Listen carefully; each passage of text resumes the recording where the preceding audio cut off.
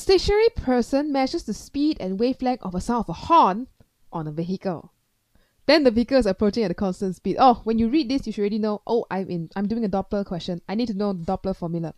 So if you're not sure how to start, draw a picture. You have a person, okay. And what's happening to this vehicle? There is some kind of horn on the car, like beep beep kind of horn. Beep! And then the vehicle is approaching at a constant speed, v. So what happens is the waves of this horn will bunch up or clump together because this vehicle is moving. So you see, I'll try to draw it clump out like that. Yeah, something like that. So when the waves are more clumped up, that means it's a higher frequency. Okay? So which row describes the wavelength and the speed of sound wave from the moving vehicle when compared to the sound wave from the stationary vehicle? So you have moving, and then you have compare it with when it's not moving, it's just gonna release all its sound wave like this. Okay, so how do we compare this?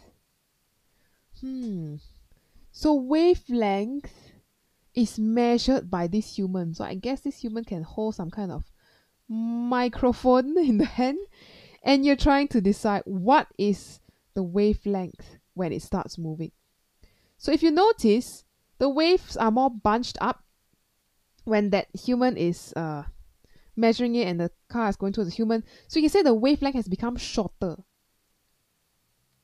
It won't get longer. Longer is if it's going away from you, but here the object is going towards the measurement, the microphone that the human is using. How about the speed of sound wave? The speed of sound actually is a constant. If your temperature of air didn't change, the density of air didn't change, you're still kind of same air, it will be a constant value, usually about 300 or 330 meter per second.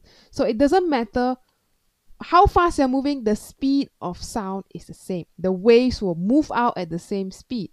So the best choice is D. Hey, thankfully I don't need to do calculation.